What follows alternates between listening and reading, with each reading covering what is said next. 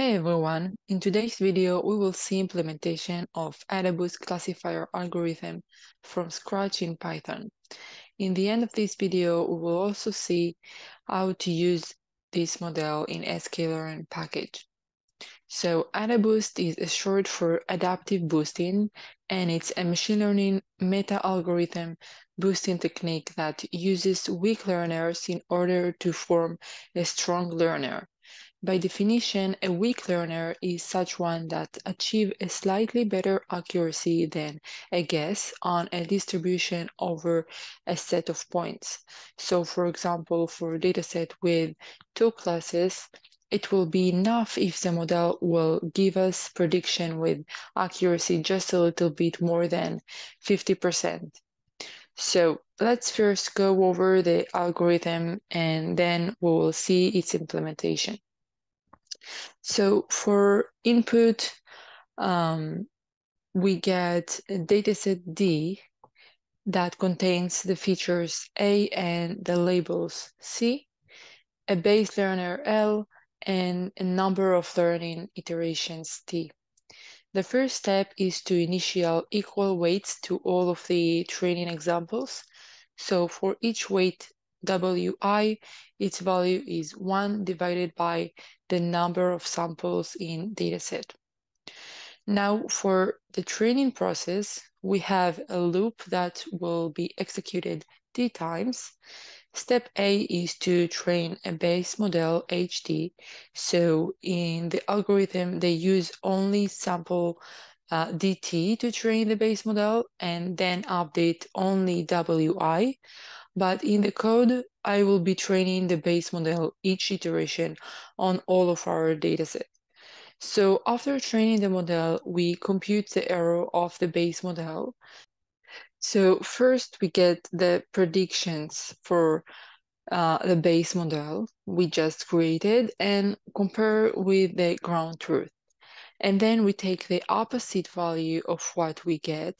So if we get that the prediction was equals to the ground truth, the incorrect function output is 0 and not 1.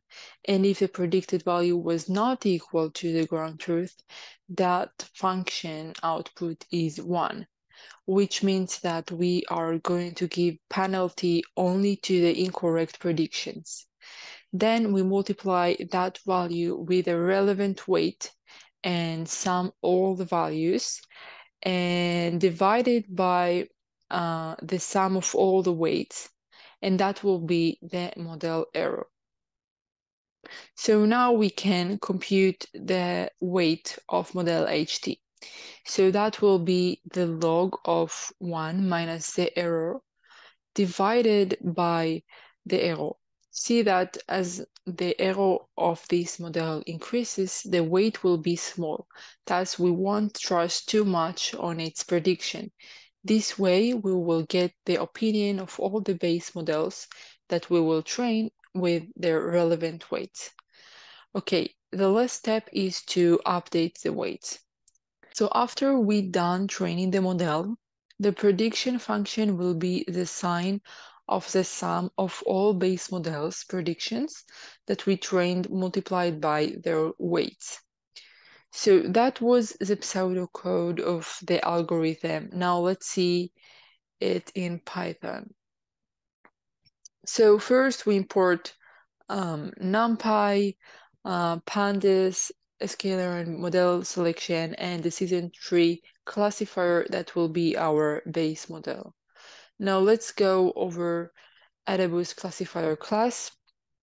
So in the init function, we get the base learner and T, the number of iterations. The feed function gets the dataset for training, X train and Y train.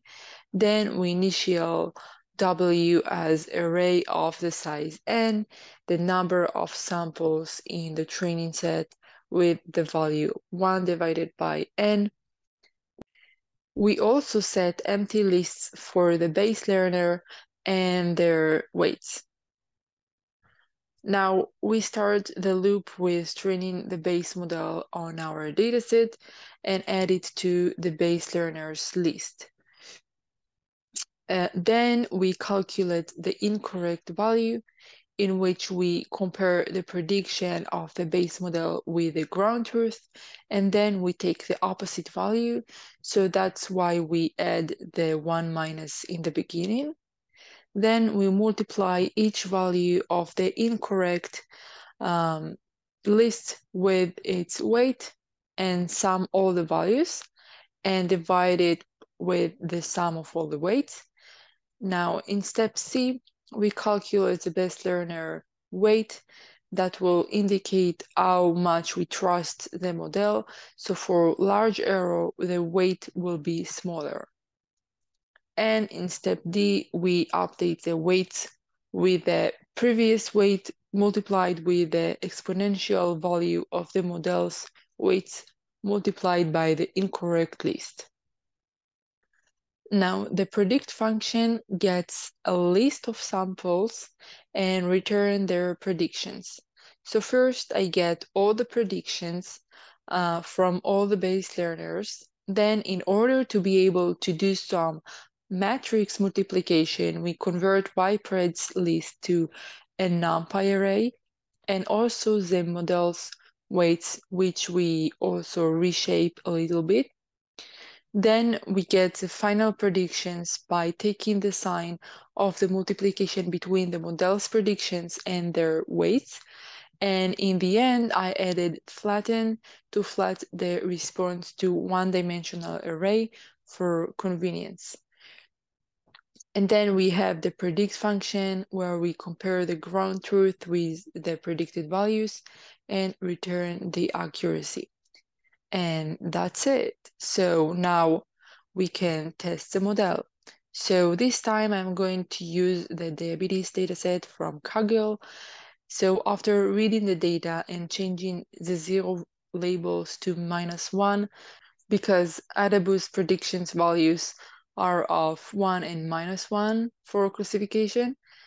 And then we split the data into train and test sets.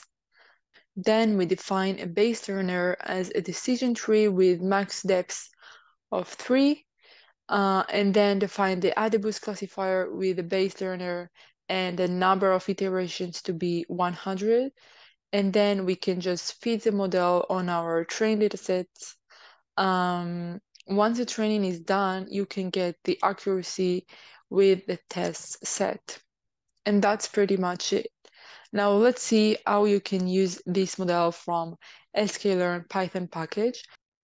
So from sklearn Ensemble, import AdaBoost Classifier and define the model with the estimator you choose. So in my case, I chose the same base learner as before and number of estimator also to be 100.